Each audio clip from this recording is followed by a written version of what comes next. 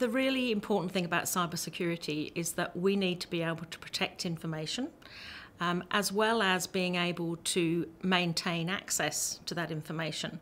So the way that we want to live and work relies heavily on our ability to access information whenever we want it, wherever we want it, but also to protect it and make it stay safe. If organisations don't take cybersecurity seriously, there's two real consequences. One is to their own organisation around financial consequence, reputational damage and so on. The second area is really one at the national level. According to the Australian Cybersecurity Centre, in FY21, cybercrime cost the Australian economy $33 billion in that year alone.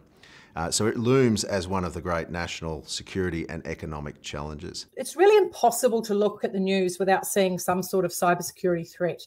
And the main thing organisations should focus on in protecting their business and customers is accepting it's a reality. It's not a matter of if, it's a matter of when. And cyber attacks will happen. We've seen that. They've been very high profile here in Australia. And the last Australian Cybersecurity Centre report calculated that that there would be an attack every 8 minutes. So, and that's based only on those that get reported. So, we hear these stats so often, but we almost become immune to them.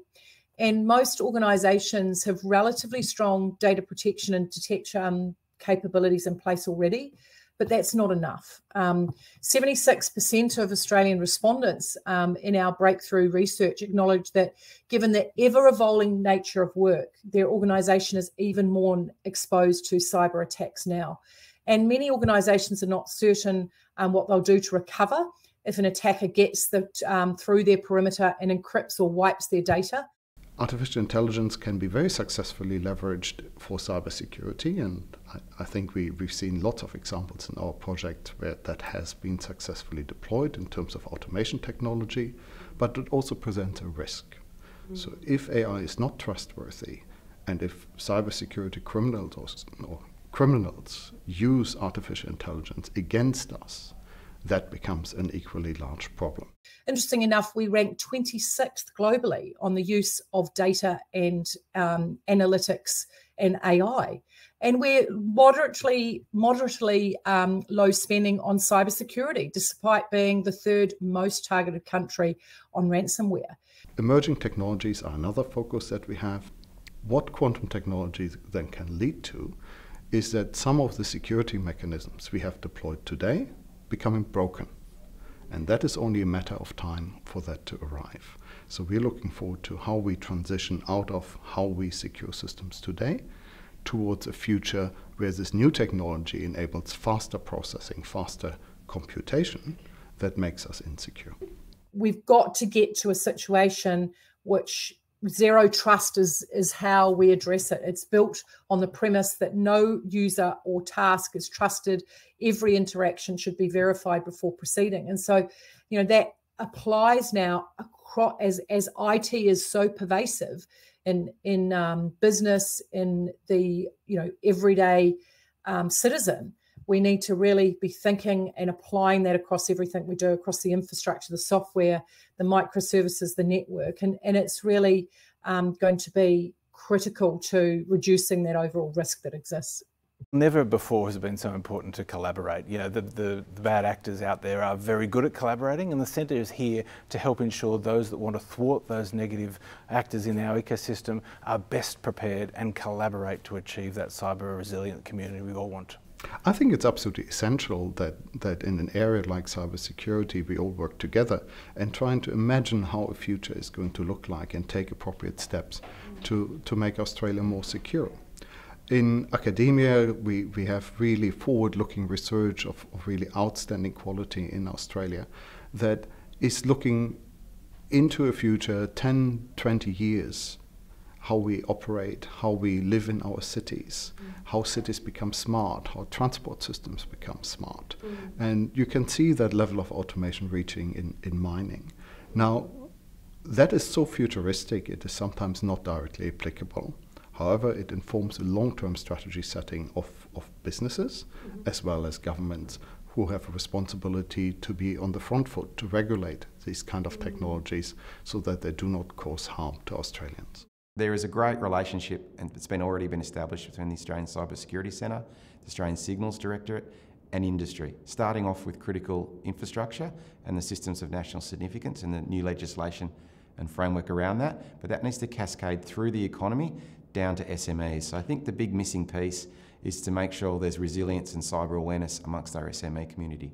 Digital skills, there's a huge shortage. It's been around for a decade or longer, and it's been exacerbated through COVID and coming out of COVID, through the borders being shut, and global demand for job skills, for digital skills. We know that between now and 2030, there'll be 30 million shortfall of jobs globally for digital skills. So the challenge is a global one, not just an Australian one. We need to do a lot more. We actually did some breakthrough research and we surveyed 10,500 respondents globally. And according to Australia and New Zealand respondents, 52% believe that employees are wrestling with burnout or poor mental health that's impacting productivity. So you're talking there about the workforce that is. And then, they're also indicating through that research that 74% believe that organisations underestimate the key role of people when organisations are going to transform and adopt these new and emerging technologies. So, we need to make sure it's not only about skills development, it's not only about attracting people to the industry, it's about making sure that our collective commitment to employee well-being has a real impact. The issue is that many of the operational skills are really difficult to learn out of school or out of university. And I think the other problem that you see is diversity, the lack of diversity in the cybersecurity sector.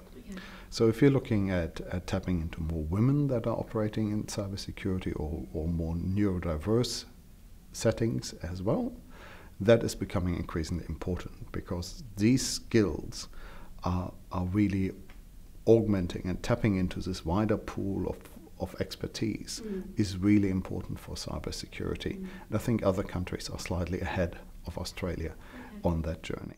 We're working with the government right now on digital apprenticeships and work integrated learning. There's lots of really great examples from AAA members out there. We need to move beyond the trials and the pilots and roll out a national scheme. But we have to think also about how we're getting the next generation excited about tech. We need to look at the background of today's tech leaders and the reality is when you look across the tech industry, these leaders and senior professionals come from a variety of disciplines. There's a lot, yes, with computer science degrees, but there's also economics, history, philosophy degrees.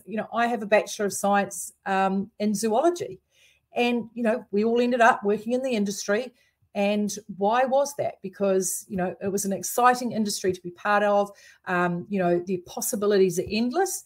And you can see the direct impact that our industry has on the outcomes of business and society, which is incredibly exciting to be a part of.